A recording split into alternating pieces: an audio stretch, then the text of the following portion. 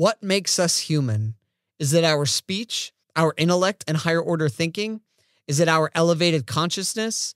Is it our recognition of the heights to which we can reach and the depths to which we can fall? On today's episode of the Live a Meaningful Story podcast, we continue our venture into the Planet of the Apes series through the 2010s prequel trilogy.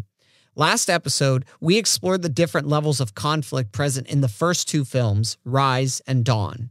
But if you've ever felt at war with yourself, that your greatest conflict was within, then War for the Planet of the Apes is the film for you. And this conflict gets to the heart of what kind of humans we want to be. In other words, what are the negotiable and non-negotiables of being human?